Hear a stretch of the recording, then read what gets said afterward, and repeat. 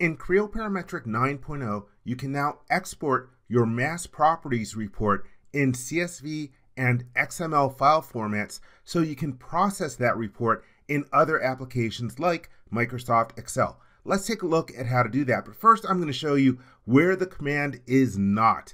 Here I am in my assembly model. Let's go to the Analysis tab, and then we have our Mass Properties command.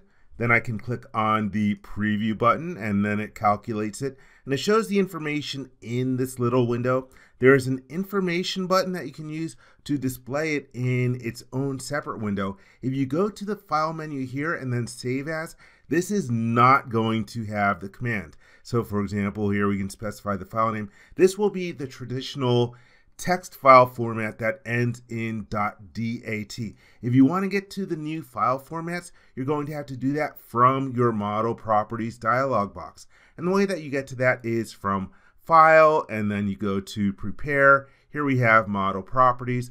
I use this command all the time. That's why I have it in my quick access toolbar to get to it quickly and easily. The fourth line in here is Mass Properties. If you click on the Change button, it will open up a Mass Properties dialog box that is slightly different than the one that we had before. But down here we have a Save dropdown, and if you choose Save As, this opens up a dialog box, and you've got three different types available in here. The default file name is the name of the assembly _ AMPPAR. I assume that stands for Assembly Mass Properties Parameters or something like that. But anyhow, let's take a look at the three different file formats. Let's save it in the traditional text file format and then go to Save As. And this time I'm going to save it in CSV and then click the OK button.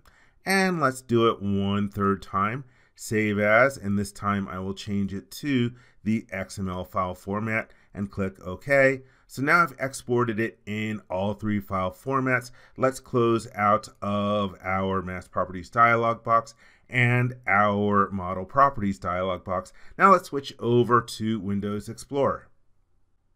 And so here I am looking at the folder where I saved the different files. Here is the text file. We can right mouse click on it and hold, and then choose to edit it with Notepad. And when I click on that, it brings it up in here. Let me click no, I'm not going to update my Notepad. And you can see this is what the traditional text file format looks like.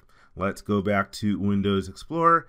And here we have the XML file. Let's right click on that one and edit it with Notepad++.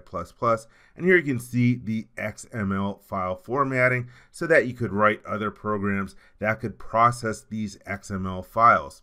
And now I'm going to jump over to Excel to import the CSV file in there.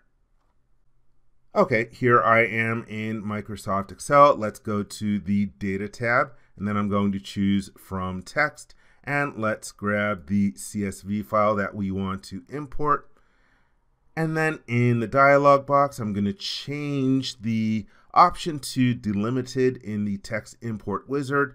Let's also check the box for my data has headers. Then I'll click Next.